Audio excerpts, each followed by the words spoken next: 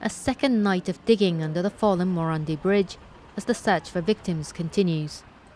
There's an urgent need to clear the tons of debris from rail tracks as well as from a dry riverbed to avoid having a dam created if heavy rains fall.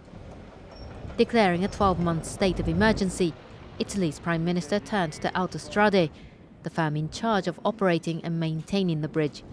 He signalled the government wouldn't wait for the investigation to conclude to revoke its contract.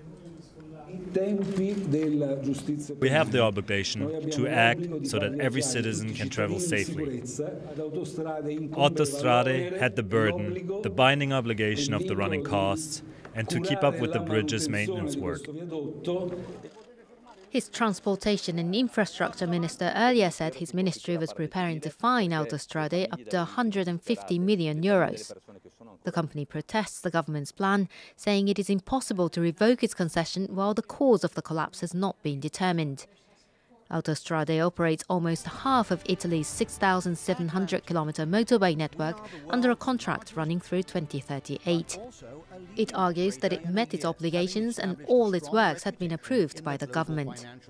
Authorities are also worried about the stability of remaining sections of the bridge that stand above other buildings.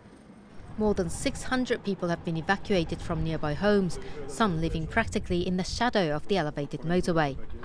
Building a new bridge could require destroying the vacated buildings, according to the Transport Minister.